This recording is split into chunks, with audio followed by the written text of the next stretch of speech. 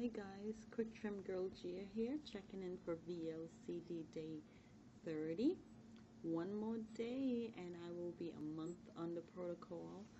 I did the math and I'm not where I should have been, or should have been come tomorrow, I should say, if that makes any sense. So far I've released 13.6 pounds, and tomorrow, had I not fallen off the wagon a couple of times, I would have released 23.6 pounds, I believe. That's according to my math. I would have released come tomorrow. However, I'm not going to let it get me down. 13.6 pounds released is still 13.6 pounds less than what I was last month on the 23rd. So I'm pretty excited about that. And let me just do quick stats.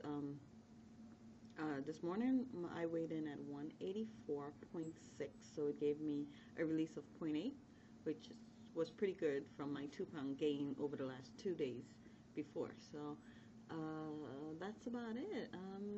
Doing well. Well, no, today I was kind of out of it. I had like this major migraine all day long, but as soon as I ate my spinach and grilled chicken, it went away. So I guess it was a hunger headache, I'm not sure.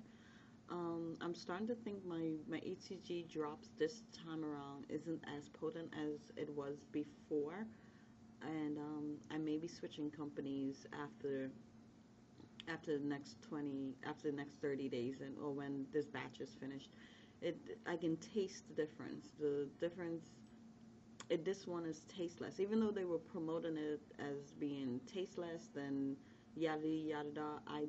I feel like this batch is a little weaker than the first batch that I got. So anyone out there that's doing drops, sublingual drops, please send me a message with where you get yours from, and I may want to give them a try.